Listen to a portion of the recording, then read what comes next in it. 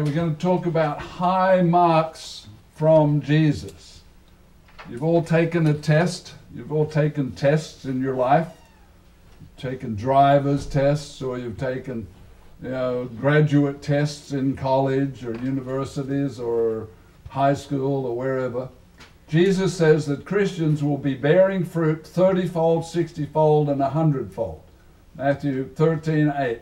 The seed fell on good ground and yielded crop, some 100-fold, some 60-fold, some 30. Then Jesus said, he who has ears to hear, let him hear. What's the thinking there?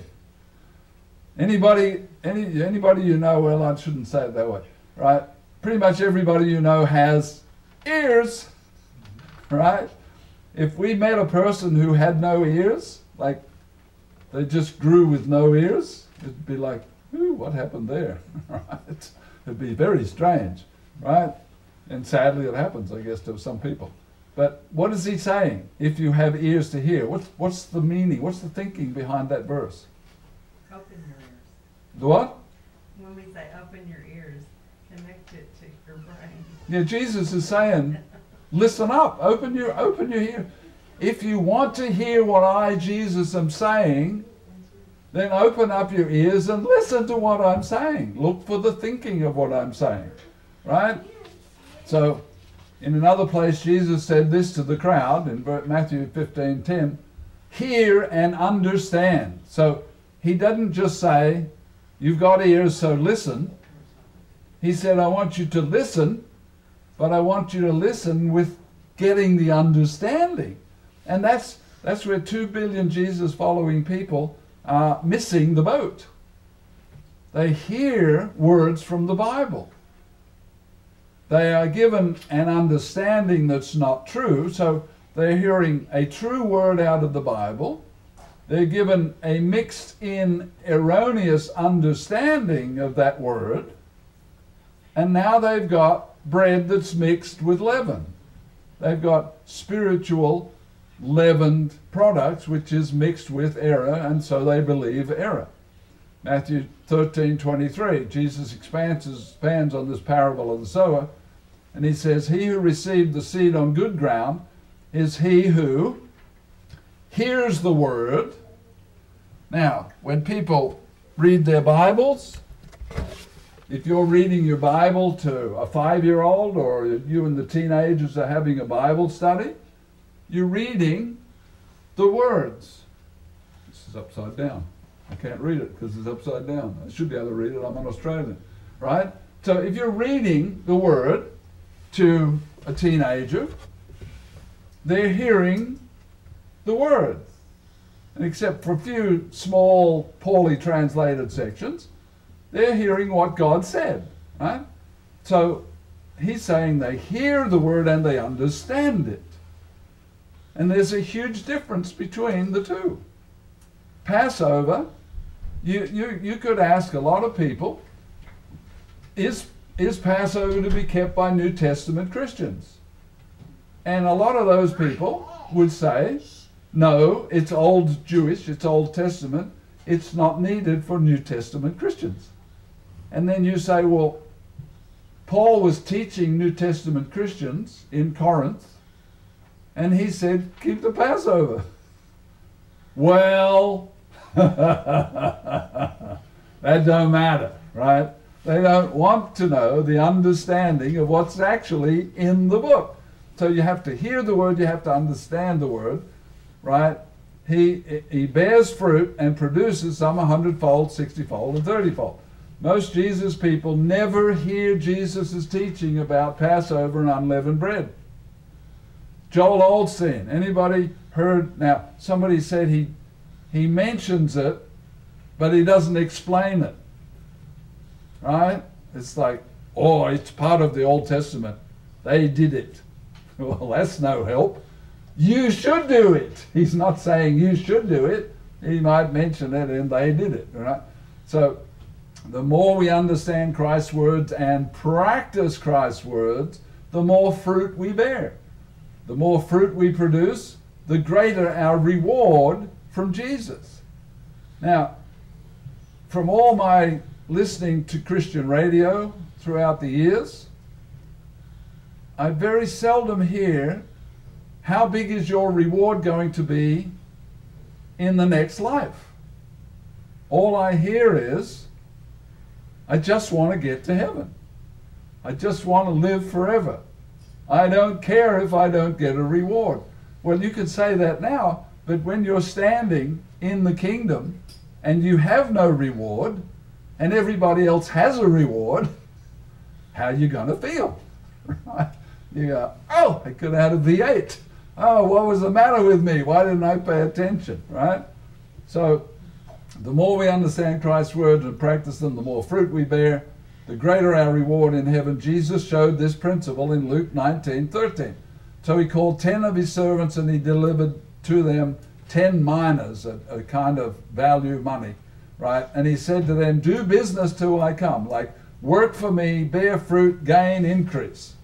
Verse 15, when he returned, he called them that he might know how much every man had gained, increased by trading. Verse 16, then came the first one and said, Master, your mina has earned 10 minas. If I gave you $10 and you went away and you traded with it and you came back with $100, woo, that's a 10 times increase. That's big, right? And Jesus said to him, well done, good servant, because you are faithful in very little, have authority over 10 cities full of people. Has anybody here ever been a mayor of a city? That's a big responsibility. He's saying you're going to be king over 10 cities. That's a huge amount of responsibility. Right? And the next guy came and he said, your mina has earned 5 minas. And he said, great, you get 5 cities. So the first guy, 10 times, 10 cities. The second guy, 5 times bigger, he got 5 cities. And that's all Jesus says on that subject, like Forrest Gump. That's all I'm going to say. Right? And so, but the principle is there. The principle is, you're going to have different kinds of rewards dependent upon how much effort you put into being like Christ, to serving. So it appears that Jesus is saying double the effort gets double the reward. Now, I don't know what my reward is going to be, but I want it to be something, and everybody here should be wanting, I want some reward. Why? Well, because I love Jesus and I want to serve Jesus. And so in serving Jesus, he says that generates rewards. So if I don't serve Jesus very much, then I don't get a reward, or I don't get much of a reward. So I want to serve Jesus as much as I can to earn as much reward as I can. Right? And Jesus will figure out what kind of reward I need. I might get 1 city. I don't know. Right? But the eternal life is a gift. You can't earn eternal life. The rewards is what you earned. And we're here now on this life earning rewards. So Jesus wants to know he's bringing his rewards for us with him when he lands back on planet Earth in a couple of more years, right? I'm guessing somewhere between 5 and 10 years from now, his feet will be on the planet, we'll be into the kingdom, and all of this lawlessness and crazy insanity you see around you will stop, because the creator of the universe says stop, right? And we'll start living like sane people on planet Earth for a change. He says, Matthew 16:27, for the Son of Man will come and his angels, and he will reward each one according to his works. Whatever you did as far as service for Jesus Christ, that's what your reward is based on. The last chapter of the Bible repeats this as part of God's plan. Revelation 22:12, finishing up the last book, the last chapter of the last book of the Bible. This is how it finishes. And he says, behold, I'm coming quickly, and my reward for each person is with me to give to everyone according to his works, according to whatever it was that he did or she did. We will be given freely the gift of eternal life. We can't earn it. And also we will be rewarded as the second tier of this, according to our efforts to bear fruit for God. 4 beautiful verses in John 15 show what Jesus expects from every Christian. And these 4 verses are worthy of think it through slowly, right? John 15:5. I am the vine, you are the branches. He who abides in me and I in him bears much fruit. Now when he says I am the vine, what does that mean? Anybody seen a grapevine? Anybody ever been to a vineyard and seen a grapevine? Right? Okay. I was out working on a vineyard and helping trim grapevines. But anyhow, the root system comes out of the ground, no surprise there, and then it comes up and then you run it along all the wires and all the branches come off the root system. Jesus is our root system spiritually. Last night at Passover, we went back to our root system, right? I am the vine, I am your root system, says Jesus. And you, church members, are the branches, right? And we grow because we're connected to Jesus. And we've got a year ahead of us until next Passover. We need to be connected to Jesus. He says, if you abide in me, we don't use the word abide very much, right? It means function in Jesus' thinking. If you're operating, right? If your anti-lock brake system is working, it'll do certain things for you. I love these new cars that if you're about to run into something, they slam on your brakes. I got to get me one of those. You know, that's a wonderful vehicle. It's like, you mean if I drive at that brick wall at 50 miles an hour, it'll stop me? Yeah, give it a try. It's amazing technology. Anyhow, so there's a Passover theme in this verse 5, and that is, I am the root system. You need to function in my thinking, do the Passover for one thing, and then live the Passover theme for the rest of the year. Each year, at the commanded Holy Passover meeting, we reconnect to Christ's sacrificial death, which is the root system for growing into eternal life. At Passover, we are saying to Jesus, I will live by your teachings for one more year until next Passover. Then Jesus warns his servant about jumping ship. Right? That's, he gives you a balanced view of Christianity. Verse 6 of John 15. If anyone does not abide in me, if you don't stay functioning in me, if you're not obeying me, if you're not doing what I'm telling you to do, he is cast out like a branch and he's withered. He's talking about church members. Withered church members, right? And they gather them and they throw them into the fire and they are burned. Now this is the Revelation 21 verse 8 lake of fire burning at the second death, right? Where he says, verse 8, the cowardly and the unbelieving. Now if you turn away from Christ, you become unbelieving. You no longer trust and believe in what Jesus is saying and doing. And they will have their part in the lake of fire, which burns with fire and brimstone, which is the second death, which is dead for all eternity, because you didn't want to be part of the God family through Jesus Christ, the root system. Okay, back to John 15:7. If you abide in me and my words abide in you, if my teachings, my thinking are functional inside of your brain, right, you will ask what you want, what you desire, and it shall be done for you. Now, if you read that with human thinking only, you go, that ain't going to work. I want a Cadillac. God, give me a Cadillac. And you don't get a Cadillac. It doesn't work. It's a non-functioning system, right?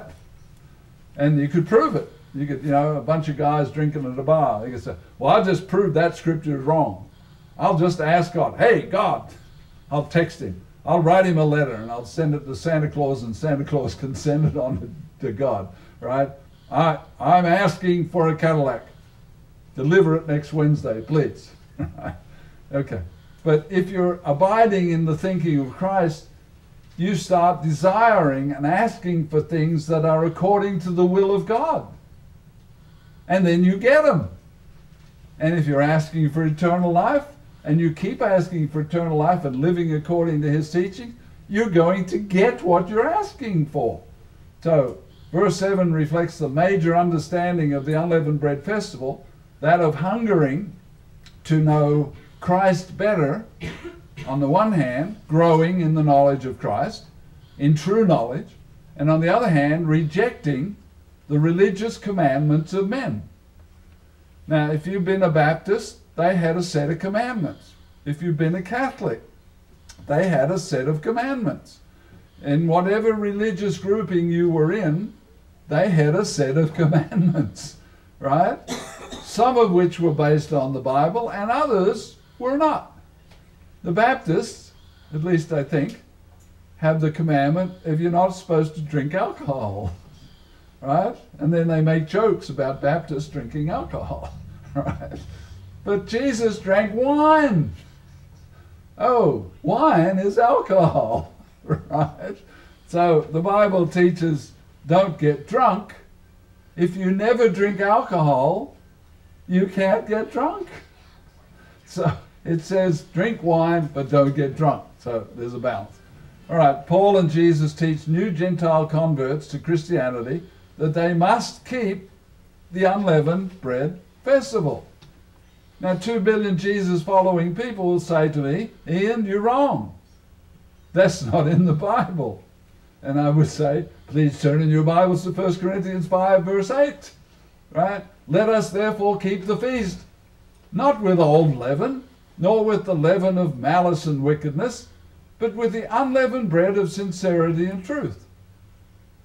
Oh, well, he didn't mean that. Right?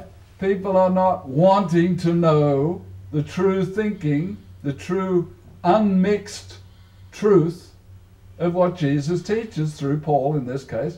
Right? So let us keep the feast, festival of unleavened bread, not with old leaven, right, or the leaven of malice and wickedness. What is the leaven of malice and wickedness? When you make a loaf of bread, do you get a little shaker that says leaven of malice, and you put that in the mixture, and here's leaven of wickedness, and you put that in the mixture and mix it all together and you bake it up, and there's a loaf of bread with malice and wickedness inside the loaf of bread.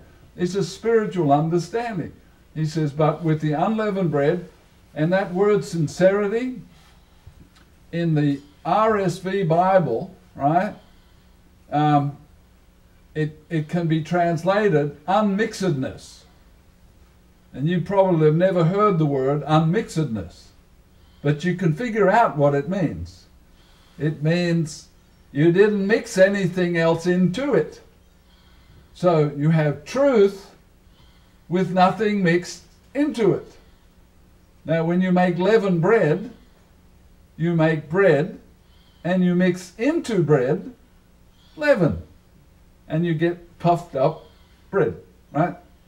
So he says, you know, with the unleavened bread of unmixedness or sincerity and truth. Truth without any mixture added to it. Now, how much rat poison would you have to eat on a daily basis to die in 10 years? Hopefully none of you know the answer to that, right? But a little bit of rat poison may or may not hurt you. Depends what else you eat, I guess. I don't know.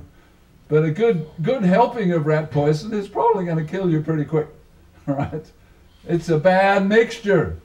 And that's what 2 billion people have today that follow Jesus Christ half-heartedly, with a mixture of truth out of the Bible and the commandments of men mixed in. And they're not looking for the true teaching of Jesus Christ and the true thinking. John 10:4. He goes before them, and his sheep follow him, because his sheep know his voice. Yet they will by no means follow a stranger, but will flee. They run away from people who teach error. For they do not know the voice of strangers who teach error, who are Jesus' teachers. So one of the most important things any new convert to Christianity can learn is beware of Jesus' teachers.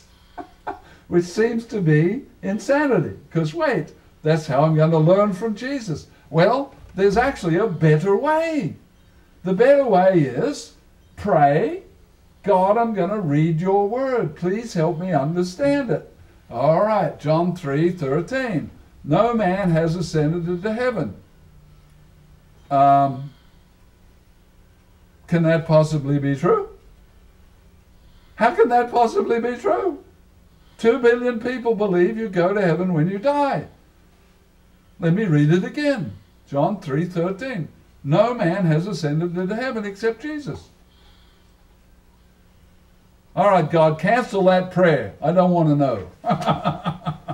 So studying the Bible between you and God in prayer is a great way to learn pure truth without mixed in commandments of men. But most people are lazy. I'm lazy. Is there anybody here lazy? Am I the only lazy person? Put your hand up if you're lazy.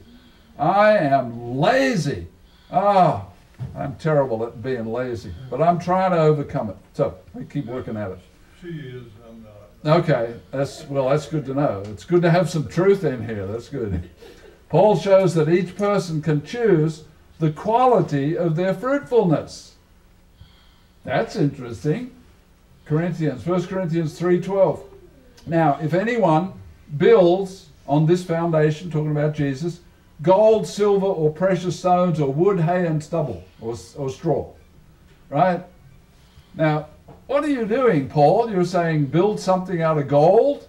That's kind of expensive. Plywood's expensive now anymore, right?